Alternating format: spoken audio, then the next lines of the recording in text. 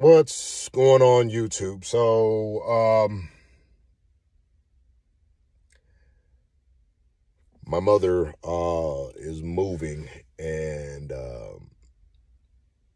she had a little problem with her dryer. So this is normally out of my normal scope of videos. However, I felt like just in case somebody's on my channel and needs to know this, at least they know where to go. So the problem is that her dryer has 3 prongs, and the new outlet has 4 prongs. So I'm going to show you within my Beastie Chronicles platform how to change a 3-prong to a 4-prong so that you can use your dryer. So let's go. All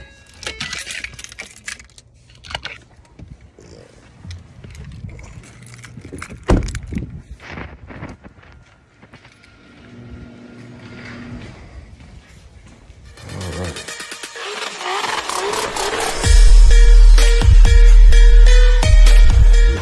So in the 3-prong,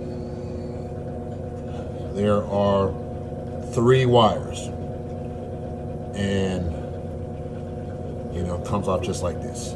So with most dryers, they have it color coded. Red, this is normally white, but they have it yellow, and then black. Okay, well, that's okay. So I removed these 3. Real simple. You take it, you're plugged up in there with 3 screws, and you take this, there's a hole, you pull that out. Okay, now you're going to take your new 4-prong that has 4 wires. Let me do it like a real YouTuber. Hold on a second. Do it like a real YouTuber. Okay, so you have 4 wires. Okay, now it's going to go just the way it is here, red to red, fortunately, white to yellow, and black to black. Now, this 4th wire, you would think, you would say, okay, well, it doesn't work that way, whatever, whatnot. But this 4th wire goes right here. Okay, that's going to be your secondary ground wire. So basically, just to give you a little update about these, the government decided to change them from 3 prongs to 4 prongs. I want to say in the 90s, I believe. So you'll find these on dryers and I think ovens. So if ever you need to change something out, that's how you're going to do it. They're normally color coded for you.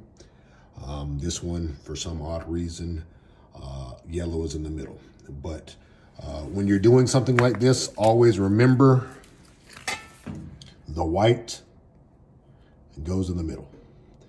And this green one is going to be a secondary ground, and it goes right here.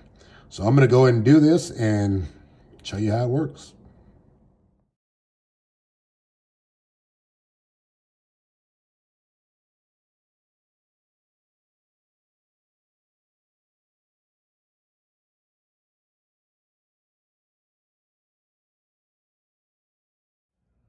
Something I didn't mention.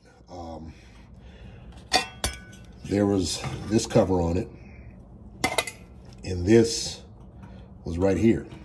Now, this is just to confirm that this is a secondary grounding because this wire was connected to your yellow cord. So now what I'm going to do is I'm going to yell out go gadget green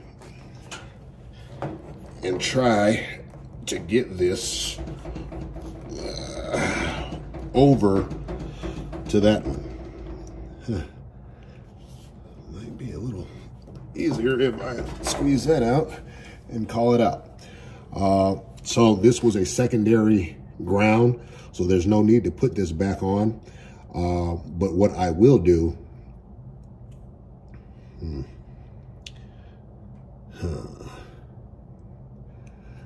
I will put this back over here on this plate, just in case my mother goes back to another dryer and needs 3 cords again. Yeah, that's what I think I'll do. That sounds like a great plan, Stu.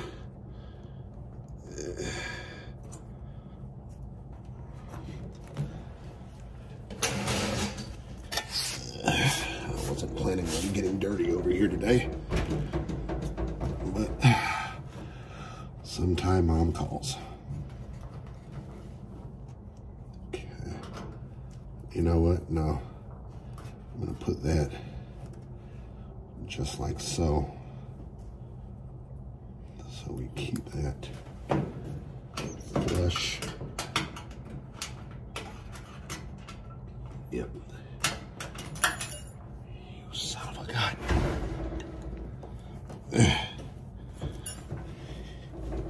You dirty rat. All right, let's try this again. That's what it's all about on my channel. You got to keep it real. Sometimes screws want to be out of line, and you got to keep them in line.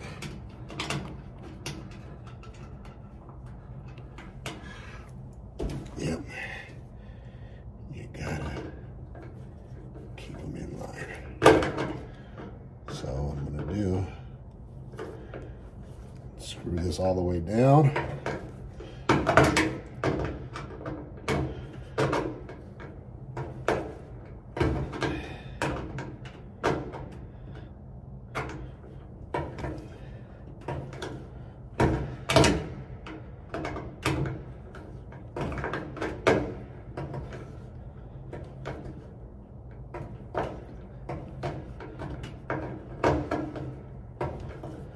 Yep.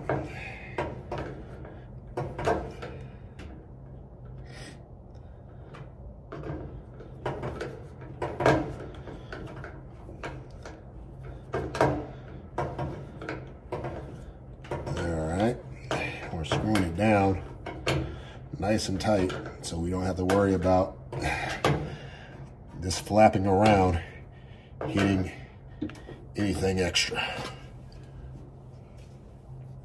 All right. And lastly, we're gonna put this, put the plate on, and we're gonna be done. I'll spare you. And of course, like any great DIYer, I had to make sure that what I did worked. So I just so happened to have a few loads of clothes that I brought from my house over to my mother's house just to make sure that everything ran smoothly. So as you see, the washer works just fine, and I had to make sure that the dryer offered the right amount of heat and fluff and everything else like that. So I feel like this is a job well done for Beastie and Friends.